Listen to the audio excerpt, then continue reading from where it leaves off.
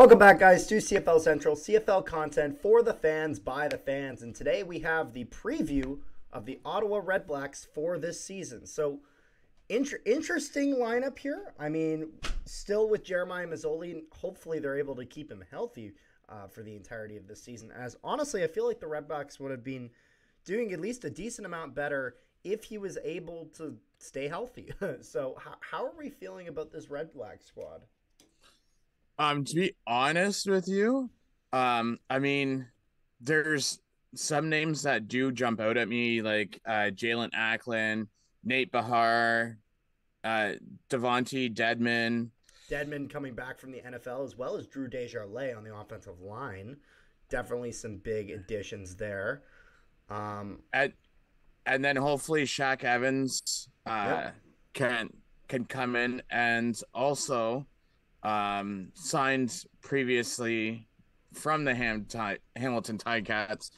Yes, I know, my beloved Ticats. After they decided to go a different way, is Braylon Addison. Braylon Addison, who, as was most likely announced a little bit earlier today, Braylon Addison is actually going to be coming on for our third episode, first in a long time, of the CFL Central podcast. So make sure you guys leave in the comment section down below maybe some questions you have for him. We're going to make sure we're definitely going to run at least a few of them past him. And hopefully have a good time. That episode should be premiering, I believe, Monday at noon Central. I believe that's kind of the time we're looking at. But yeah, make sure you guys comment that down below. But it'll be nice to have him on. And I'm curious to see with some of the new additions that they brought in, and with Jalen Acklin returning from last year, it's like, can they finally get this offense going, this Ottawa Redblacks offense going? Because with Mazzoli injured and with a little bit of some uncertainties in certain aspects of the offense, there was a bit of those questions last year that we never really got to see. We never got to see the full potential of that offense, as there were hindrances that they had to it. Now, there was some play. They also kind of didn't help themselves in some certain ways where, wasn't always playing the greatest or up to expectations. But when guys are going down around you, it can definitely hurt the morale of the team. So that can have an effect on it. I really like the signing of Drew Desjardins. Really like in the sense of I wish he went back to Winnipeg, but it is what it is. Drew Desjardins, who was with the Winnipeg Blue Bombers, spent some time with the New England Patriots, and has now come back down to the CFL and has signed in Ottawa. So smart signing there with the Red Blacks, taking two CFL guys who had went up for some short stints in the NFL with Devontae Deadman in the Atlanta Falcons and Drew Desjardins with the New England Patriots. So good to have them back. Devontae Deadman, who was Rookie of the Year before, right? He was Rookie of the year that he left, was it? Something along those lines. Yeah, I think I it believe was so. like, I can't remember exactly which award it was. I think it was Rookie of the Year, something young person related. The other thing that I do like is just looking at their defense. Yep. They do have Sherrod Baltimore, which kind of stood out for me last year. They brought in a pair of former Ticats and Carell Brooks. Yep. And also, just looking at the roster here, I had them on here because I have by position, sorry, is Javon Santos Knox, who was a big player Yes, you were in talking our about that the other day. defense. And then there was also a few other ones. There was Money Hungry, Money Hunter on Yep. defense as well. And then there was the big sack leader, Lorenzo, and I'm probably gonna butcher this. I do apologize, It's Lorenzo. okay. We all butcher names. Molden, the fourth, I see. and he, I believe, had 17 sacks last year. Oh, there you go. That's not bad. No, this is definitely got some decent spots there. An interesting thing here with the Red Blacks is that with that number two spot in the quarterback definitely is going to be going to Nick Arbuckle, who is such a confusing quarterback to me. in the sense of Nick Arbuckle is like flip a coin before the start of each game, and that's how Nick Arbuckle plays. Either he's on or he's off.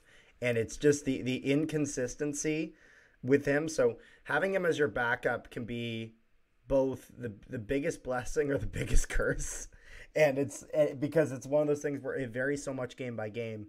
But I think we'll see him a little bit more in this preseason here. And I believe he put up a decent showing on that first game. I can't quite remember, just because I have things that it doesn't want to show up here. I don't know why. Things never behave for me. And it's funny because lost by 1 point to the Alouettes. That's what it was. There was other players that I was looking at for the Red Blacks, and another player that I was looking at was Lewis Ward, their kicker. Oh yeah. Back in 2018, he hit 98% of his field goals. Oh yeah. And I mean, ever since 2018, he hit 98%. And then from 2019, 2021, and 2022, he's been lingering on that 83 to 86%. So hopefully that's something that, Lewis Ward can hopefully turn around this year. And yeah. I'm so. The thing I will say about the Red Blacks that I'm very, very confused about is kind of the direction of this team, in the sense of that where like there are times when, and I'm not talking from a player standpoint, I'm talking more from an ownership standpoint, are you going all in and buying all these players and getting yourself that really, really hungry, successful team? Or are you kind of holding back a bit, get some good picks, get some young guys, bring them into the system, and develop and move forward?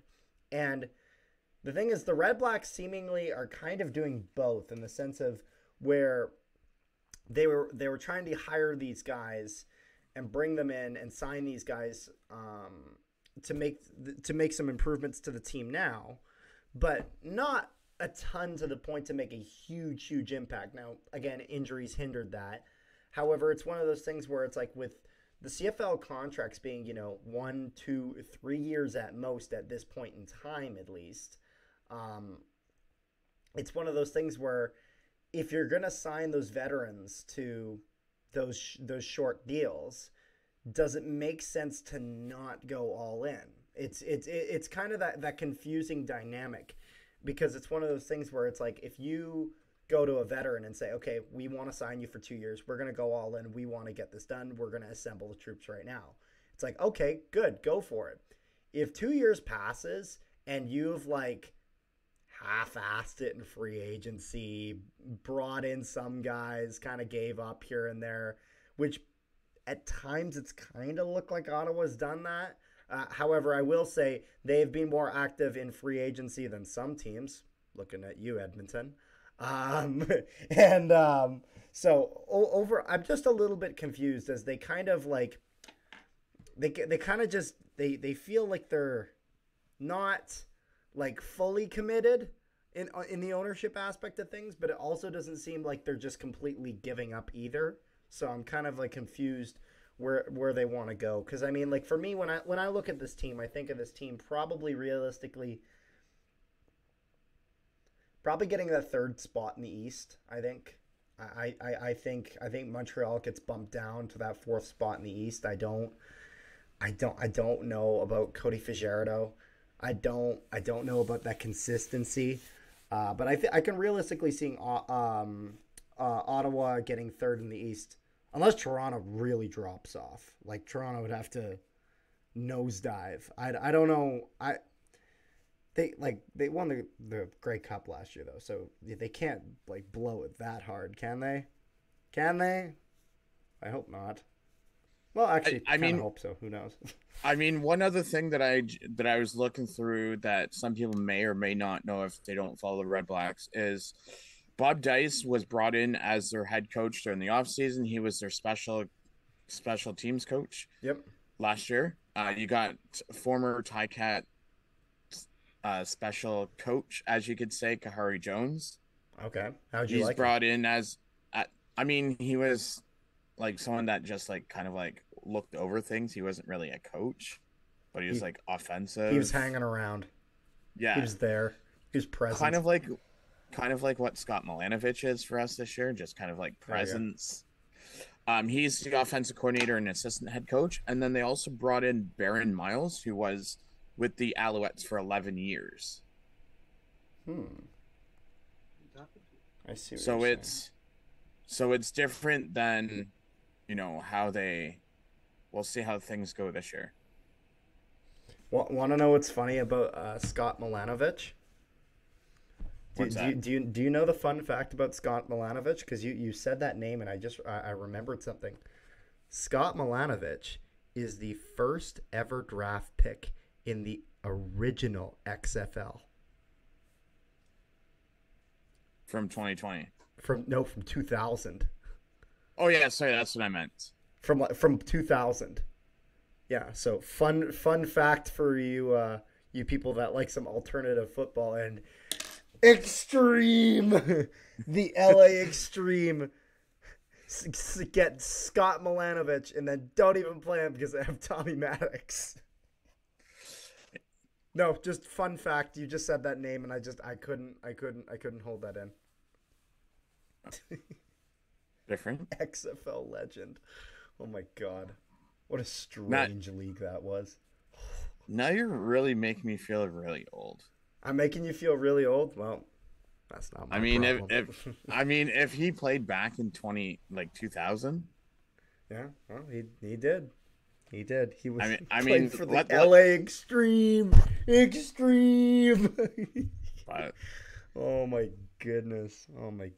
But I mean, I don't have a whole lot more. Is there anything else you want to add here about the Ottawa Redblacks, or have we pretty much covered all bases? So I think we pretty much covered all bases. So I say third in the East.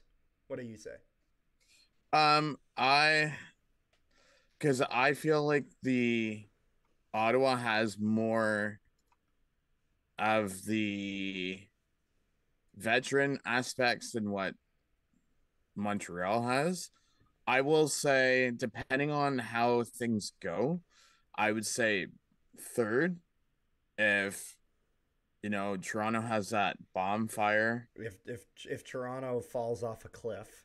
It's quite possible that Ottawa can even go up to second. Yeah, no, that's true. Missouri stays healthy. I think Ottawa realistically finishes above the Alouettes, above the Elks, maybe above the Riders, really depending on their situation. Toronto, if they get really lucky, not going to lie, in the sense of where Ottawa is playing great and Toronto just explodes. But yeah, realistically, I think they beat the Elks and the Alouettes, though. So, I mean, that's kind of our view, our preview, sorry, of the Ottawa Redblacks going into this next season. Make sure to check out all of our other previews for the teams going into the season. Remember to check out on Monday the interview of Braylon Addison. Make sure you guys comment questions that maybe you have for Mr. Addison in the comment section down below. And I will see you guys next time.